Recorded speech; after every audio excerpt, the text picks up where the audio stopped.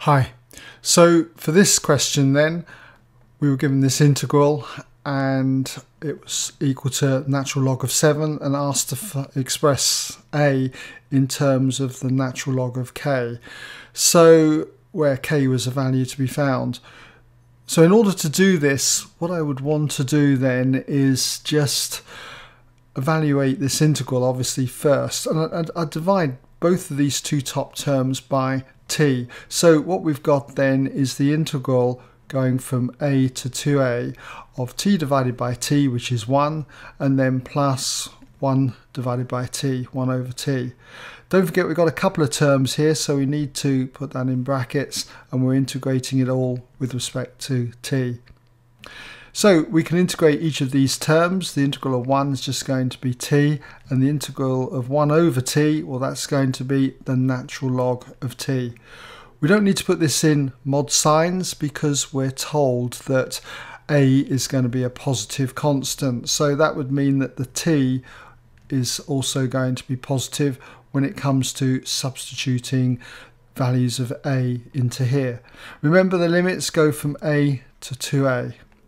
So if we substitute our values in, 2a first, we're going to have 2a here, and then plus the natural log of 2a, and then we would subtract what we get when we substitute the a in.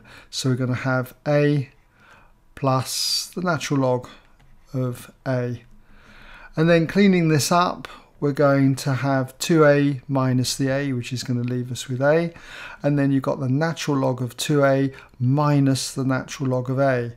So that's going to be, by the subtraction rule of logs, the same as the natural log of 2a divided by a. Okay, so I hope you're familiar with that rule. The a's cancel, and that just leaves us with the natural log of 2 there.